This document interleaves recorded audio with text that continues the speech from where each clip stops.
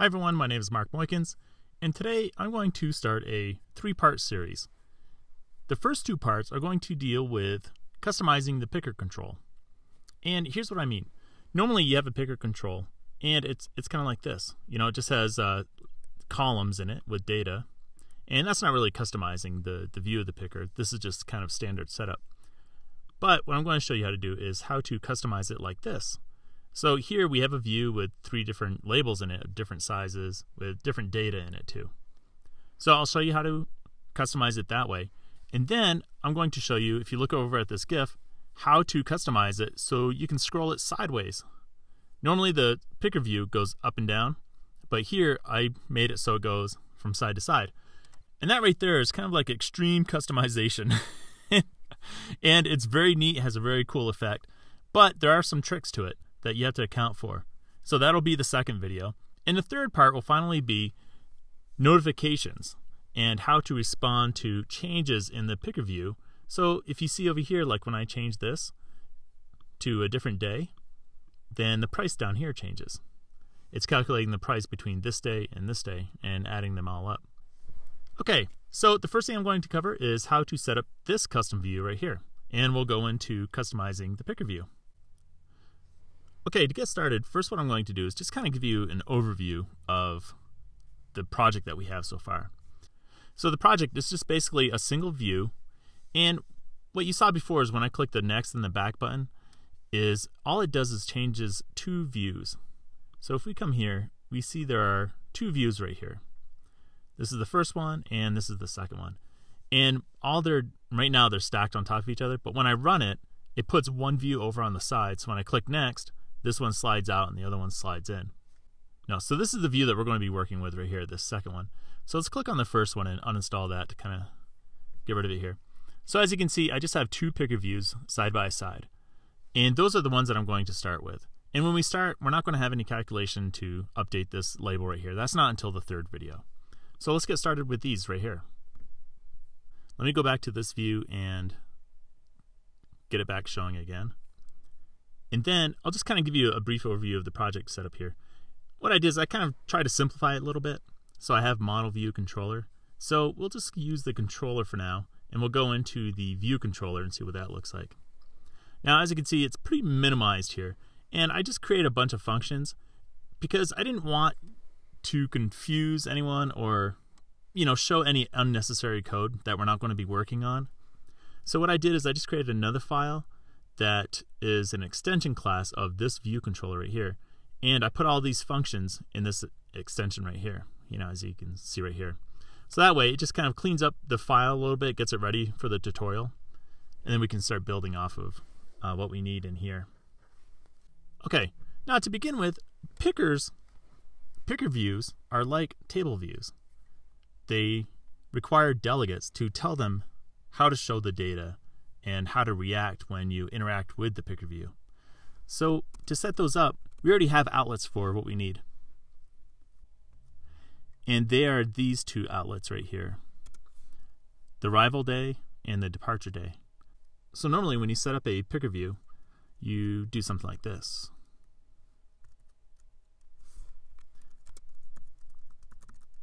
You assign a delegate, and we don't have one set up right now. And then you also assign your data source, like that. And again, we don't have anything right now, so of course this isn't going to work. Now what I could do is, just like a table view, I could have this class implement the delegate and data source protocols for a UIPickerView. And then I would just add all that code down here. But I want to show you a different way. And you can do this with table views too. Instead, what I'm going to do is I'm going to create a custom class for a picker view that has a delegate and a data source in it, and then I'm going to assign that class to the delegate and the data source.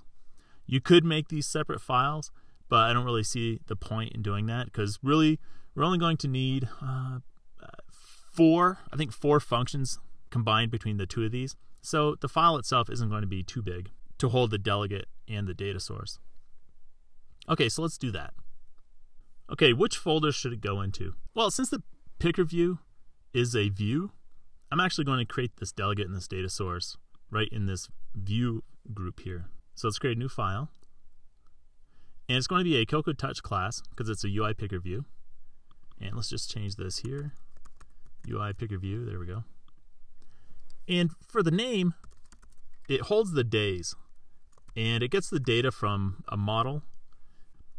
So what I'm going to do is I'm just going to call it date model picker.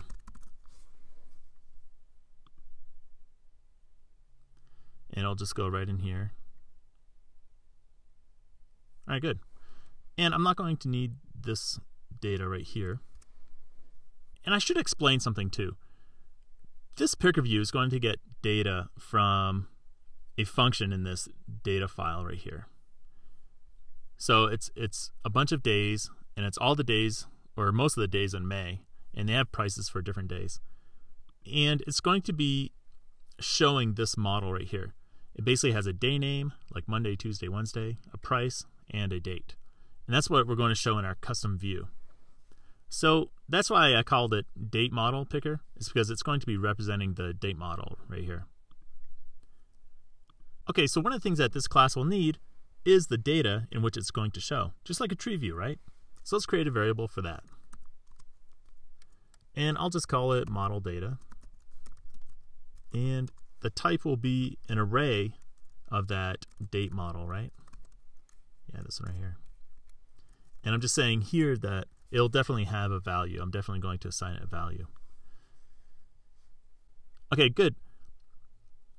We have a variable that's going to hold all of our data. Now what we need to do is implement the data source in the delegate, right?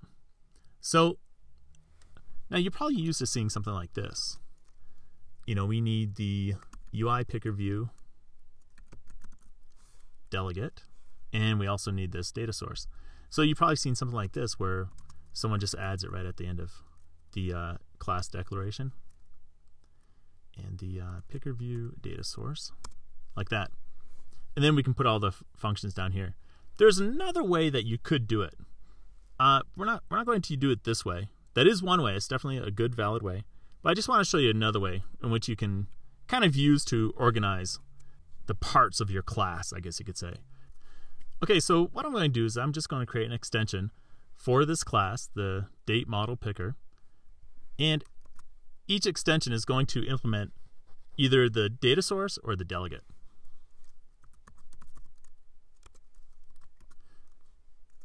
Okay, so I'm extending this class, and I'm going to go with let's just go with the data source first, since it's the first one showing up there. Okay, there you go. And now we can create functions inside of here that implement this data source, or this protocol rather. And it's just like adding it up here and adding the functions inside that class. There's no difference. It just kind of separates out the functionality from the class. Okay, now let's check what we have to implement for the data source. I'm just going to hold down the command key and click on the class. And as you can see, there's only two functions that I need to implement. Number of components. And components, oh yeah, just like it says here in this comment. Components is like the number of columns in your PictureBook. So you saw on the first screen where you could pick the month and the year. Those are two components, or two columns. So for our custom PictureBook, we're only going to have one column. And then for this one, it's a number of rows in component. So basically, we're just going to look at how many rows or how many items do we have in our array of data, and that'll be the number of rows in the component. So let's go back here. And, you know, you can just type in PictureBook, and it should give you, oh, here's, okay, number of components. And there's number of rows in the components. So let's start with number of components, which again is number of columns. And we're only going to have one. And then we'll just type in PictureBook again, and then it gives us the number of rows right here. And we're just going to return the count for the model data here. And that gives us basically the count of how many items are in that array. Okay, so that's one that's implemented. So let's implement the delegate. And remember, we're extending this date model picker class here. Right here. And for this one, we're going to implement the delegate. Okay, now let's take a look in here and see what we need to implement. Has a number of different things here. And let's start with this one for now. This is probably the simplest one. And that is just a plain string, title for row. It just returns a string, and we show it right in the Picker view.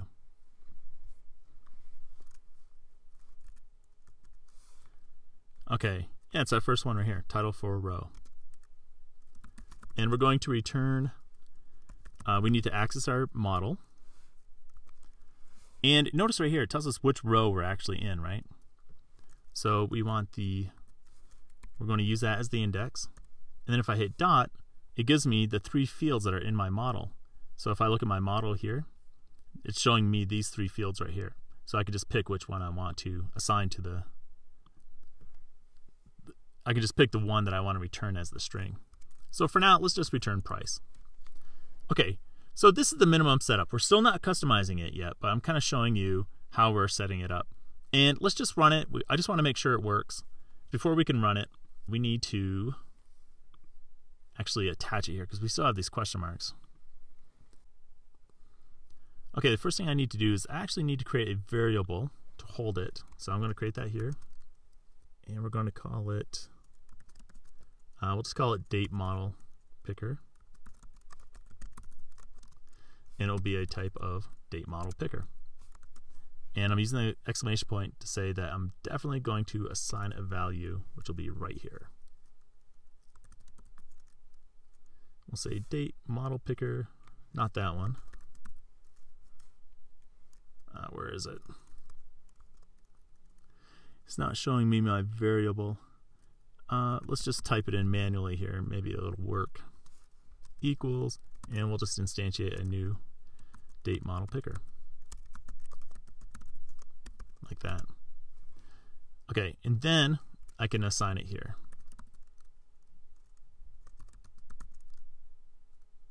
And it does not want to show me the IntelliSense for that. Am I spelling it wrong? What am I doing wrong here, guys? Maybe I am spelling it wrong. Let me just copy and paste it.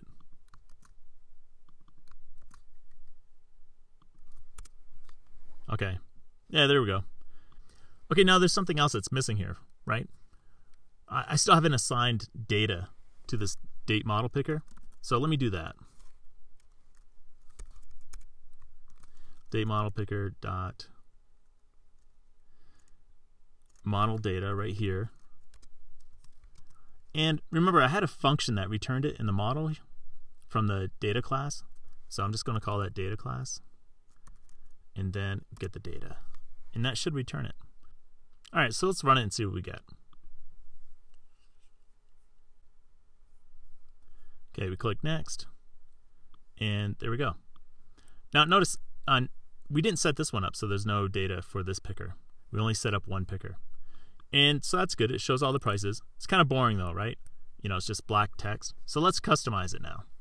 And actually, let's set this one up first and make sure that one is good to go. So we'll just go down here. And that's for the arrival. So the other one is the departure day picker delegate. Notice I can use the same model, the same custom class with the delegate and the data source.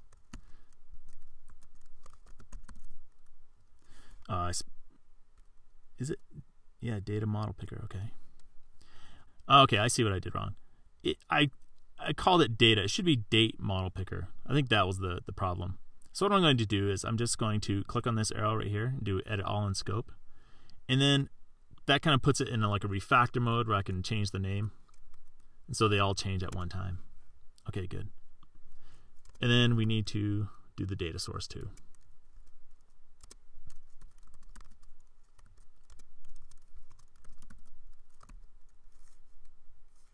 This one right here.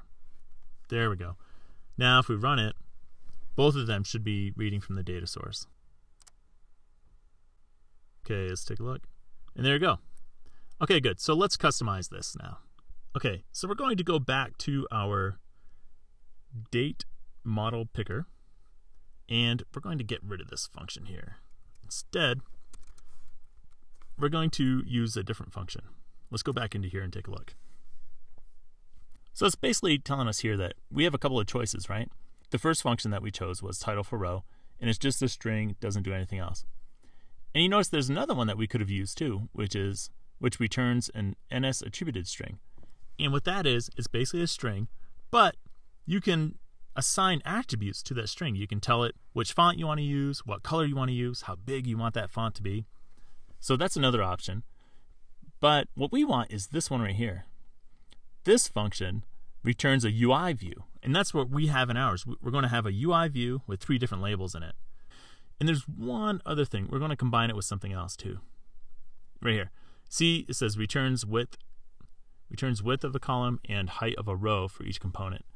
And that's what we will also need is this one right here, row height for the component. Okay, so let's do the row height first.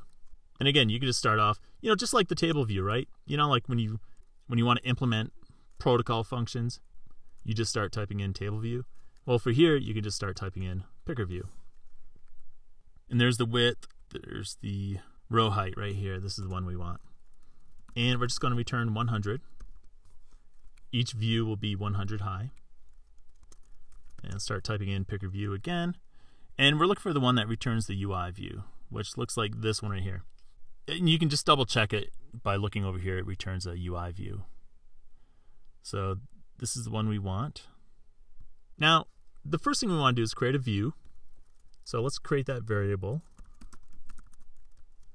And then we're going to instantiate it here. We want a UIView. And we want to define the frame, like how big it's going to be, right? So let's create a new CG-Rect. And we'll just use this one right here. So we can define, the X and the Y and how wide it's going to be and how high it's going to be. X and Y, we'll keep those at 0. And then for the width, will be 100 and the height will be 100 too. Okay, so now we have our frame, so let's return that. Or we have our view rather, with the size. And then we need to start adding our labels to it. So let's start with our first label here. And there's going to be 3 labels, so I'm just going to call them top, middle, and bottom label. All right, good. So the next thing I need is a label. This will be the top label. And it's going to be a new label, new UI label. There we go. And I want to define the frame. Allowing me to set the frame will prevent some extra code of having to set the constraints. So I'm not going to set any constraints. I'm just going to define the positions of where these labels should be using a frame. So we're going to create a new CG-Rect here. Yeah, we're going to use the integers. So it'll start at 0. And because it's the top label, the Y will be 0 as well. And for the width, I'm just going to use the same width of the UI view that I just created, this view here. So I could say view.frame, just look at the frame, and then get the width from there, and that'll work. And for the height, I think I'll just say like 15, and that should do it. Now I could do this and that'll work fine, but notice this number 100 is used all over the place, right? It's the height and the width, and it's the width for this top label too. So what I'm going to do is I'm going to create a variable instead to hold this measurement in case I want to change anything. So let's see, let's create a width variable. What should we call it? Custom width equals 100, and we'll just use that. This way, if you guys ever need to change anything, you can just change it in one place. And we're going to use this for all of our other labels. And we also have a height in 2 different places here, so let's create a custom height. Equals 100, and we'll implement that here and right here. So that way, if you guys ever want to change it in the future, it'll be easy to do. You just change it in one place. Okay, good. Now after, what is this saying? Oh, it has to be a CG float. All right, that's fine. We can do that.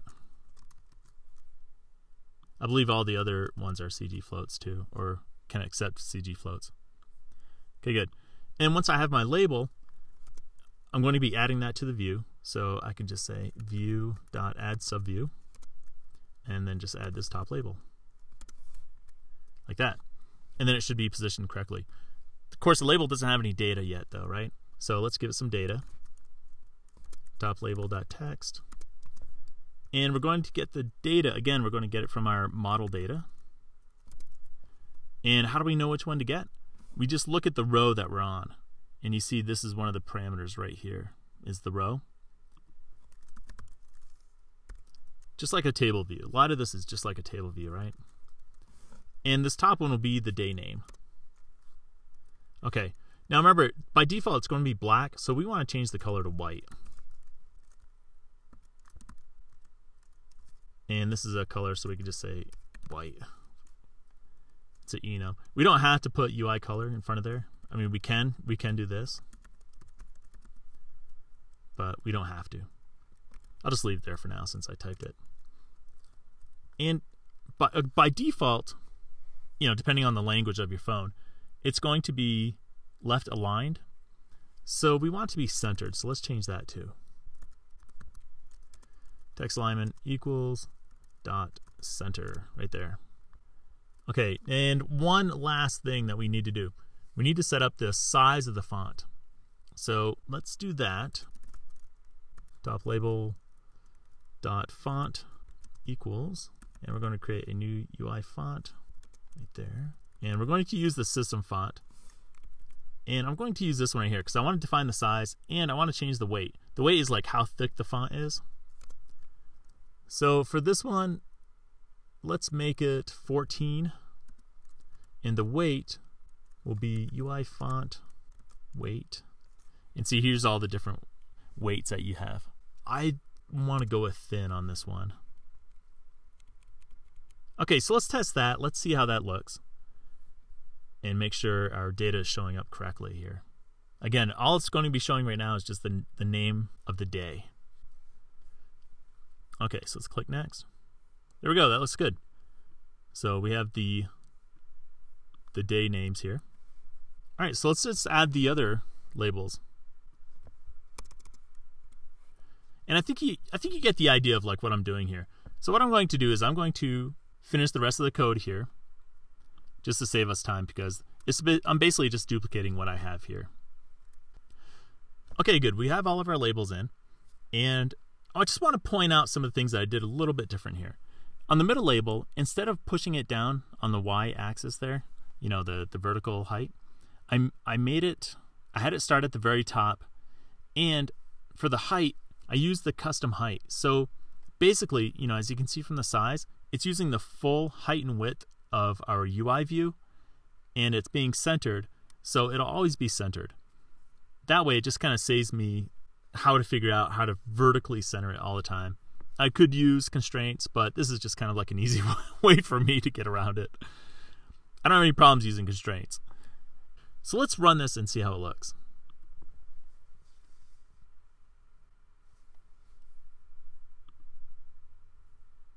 All right, this is perfect. Probably the only thing that I would change is I might move the day down a little bit because you can see they're kind of close together. So let's do that. Let's push this down. Maybe let's try like 10 and see how that looks.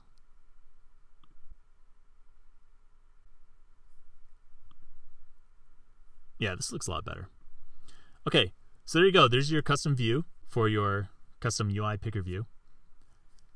And as you can see, you know, just going over it again, it's really just two functions in your PickerView delegate. You want to assign the custom height, and then you just want to use the view for row. And that'll give you your custom look that you're looking for. Okay, thank you for watching. If you like this video, give it a thumbs up. Consider sharing it with your friends if you think they can learn something from this video.